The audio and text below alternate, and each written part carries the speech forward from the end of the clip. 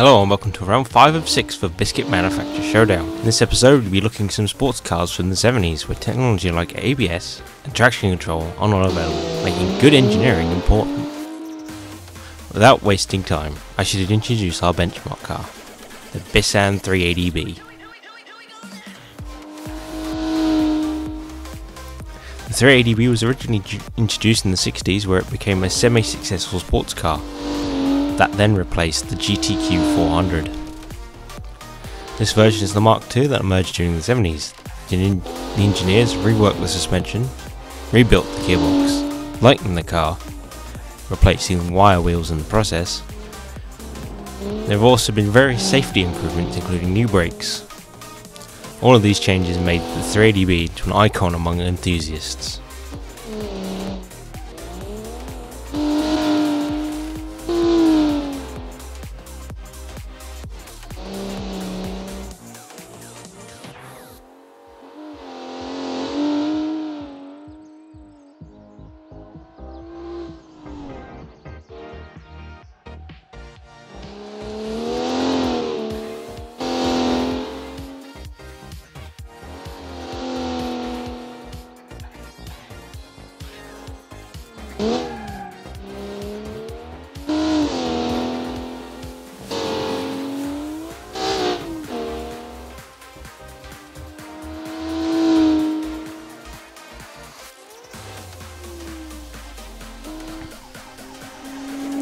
ADA, Der Stier. 1972 collaboration between German engineers and Italian designers introduced ADAs Der Stier. powered by a naturally aspirated 2.5 litre V6 outputting just over 200 brake horsepower. Their marketing were apparently not motivated enough to write more at this time.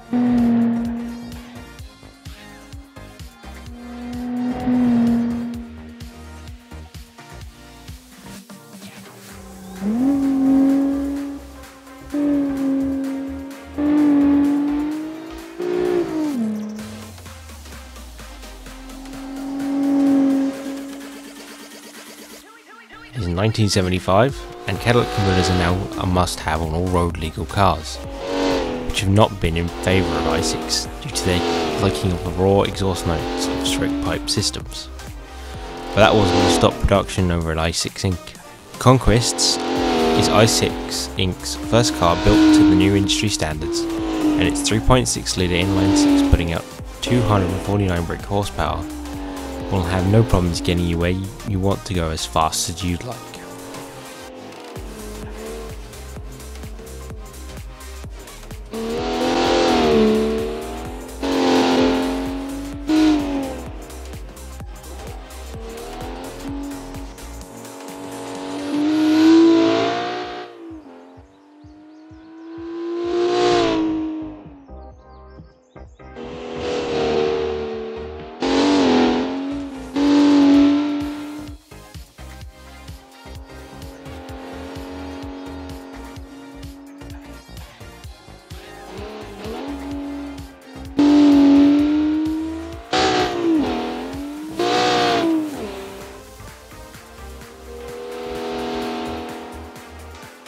SJ Sven B5.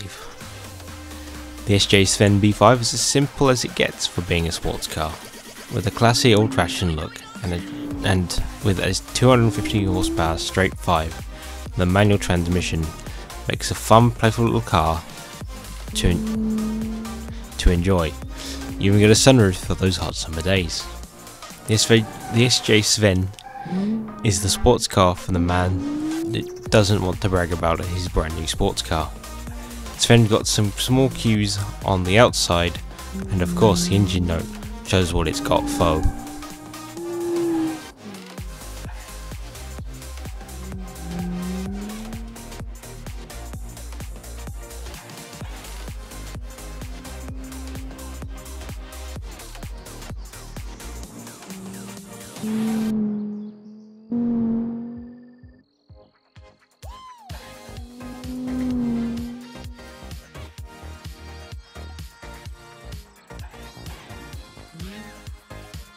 Sundo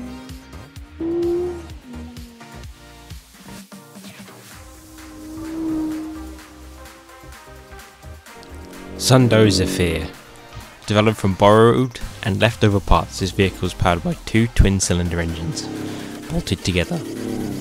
It was a rebellious concept made by a handful of ambitious engineers, under the nose of Sundo's executives. Once this concept was presented as an idea to the higher-ups, it was immediately rejected on the grounds that it didn't fit the company's image and would be too costly to manufacture. The car would have been dismantled had it not been for the CEO, secretly admiring the vehicle and the efforts of the men that worked on it. It was instead stored in a secret location, unbeknownst to its creators, and would not be seen again for several decades. The rogue Sundo saw the light of modern day thanks to the company's new CEO, and this one-of-a-kind previously unnamed machine was refurbished and christened the Zephyr. Now it finally has a chance to show what it's made of against what would have been its contemporaries had it ever seen the production line.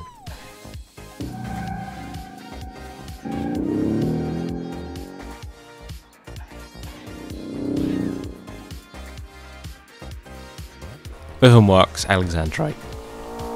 The year was 1974. Rhythmworks saw two problems in the world.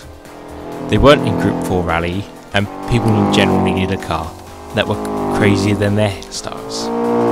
The solution was a simple one: produce 300 cars based on an ATVM troll frame, allowing the company to homologate the car into World Rally and serve the needs of the people all in one.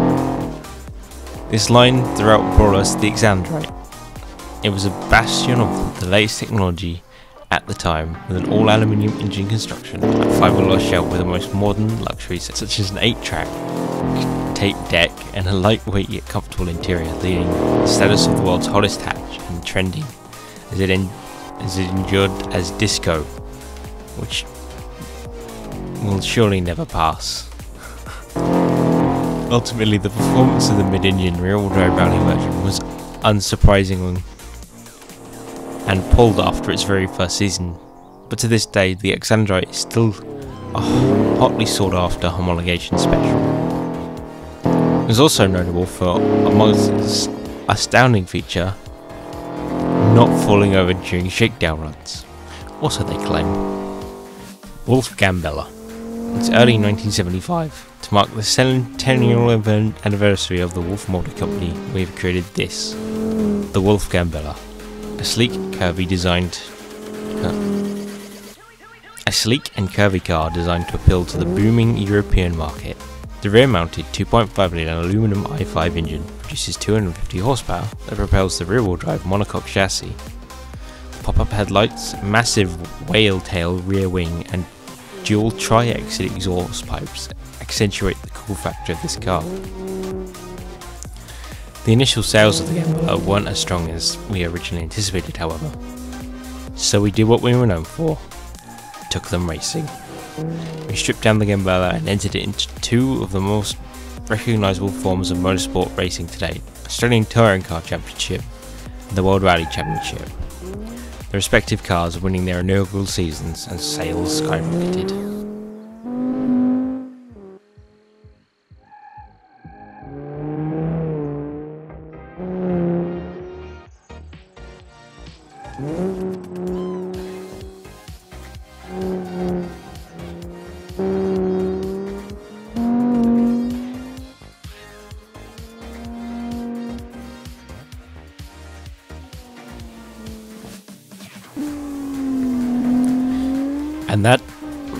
And with that, we have covered all the cars entered.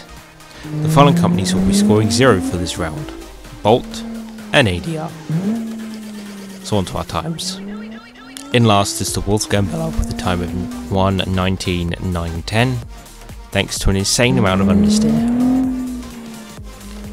Then we have ADA with a 1:15.752.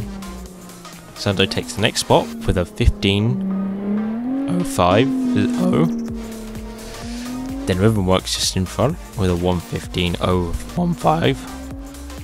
Third is taken with Bskit with a 1:14.922. Second is captured by Isaacs Inc. with a 1:14.130, leaving SJ out in front with a 1:12.139. So here are the points earned and our totals.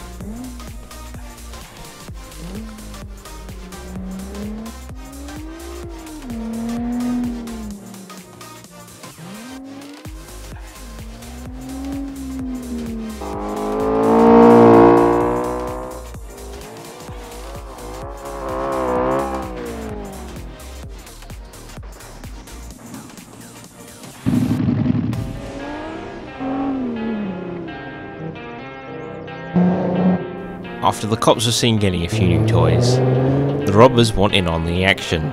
While Bskit doesn't officially support the actions, we respect the interesting challenge presented to us. Max engine capacity 4 litres, must be able to carry 200 kilograms in gold without passengers, must seat at least 4 people including driver, must be road legal, but race parts are allowed. Our testing track will be the Jungle Rock Island Port Shakedown.